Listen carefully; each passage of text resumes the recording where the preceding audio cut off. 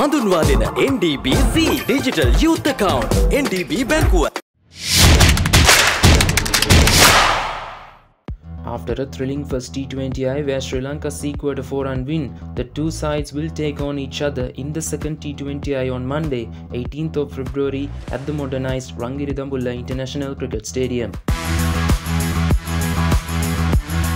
Skipper Wanithu Hasaranga delivered some fireworks with the bat after promoting himself up to number 6 in the batting order, registering his first T20I half-century as captain while striking at over 200, and unless his counter-attacking knock, Sri Lanka would have stole around 100 runs. The rest of the batting unit failed to make any significant contribution against the bowling lineup without Rashid Khan, Mujibur Rahman and even Mohammad Nabi, who wasn't bowled a single over in the first game. After making his T20I debut in Asia Cup 2022, Atisha Patirana just played his second game in the format yesterday after a gap of almost 1.5 years. The 21-year-old slinger proved what he can do, turning the match on his head with 4 scalps when the visitors were on top in the chase before Binodu Fernando held his nerve to win it for the Hots in the final over. Afghanistan though got off to a flyer after an excellent bowling display but lost their way in the middle overs. Skipper Ibrahim Sadran batted till the end while taking the game down to the wire, but his effort wasn't enough to prevent his side from a defeat.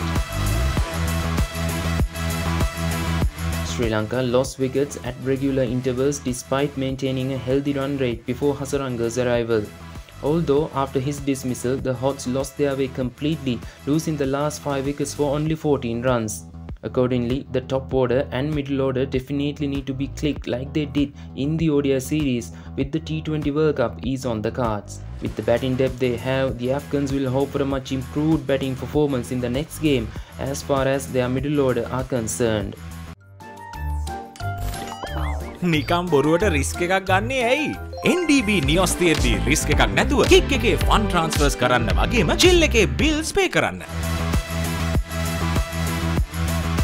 Sri Lankan batters set the tone in their clean sweep win in the ODI series against Afghanistan, but not up to the mark in the first T20I. Pathum Nissanka, who is on the back of his sensational run of form in ODIs, will need to bring his class to the T20Is as well.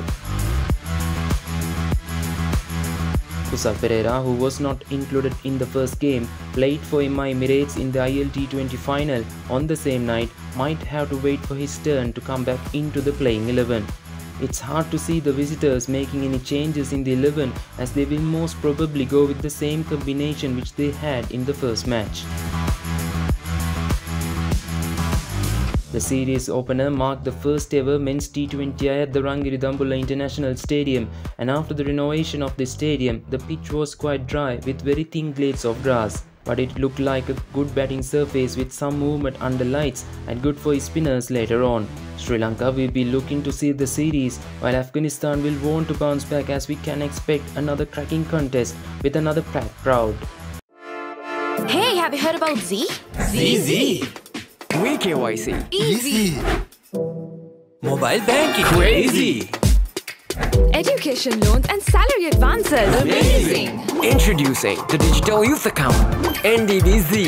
NDBZ from NDB Bank. The future is banking on us.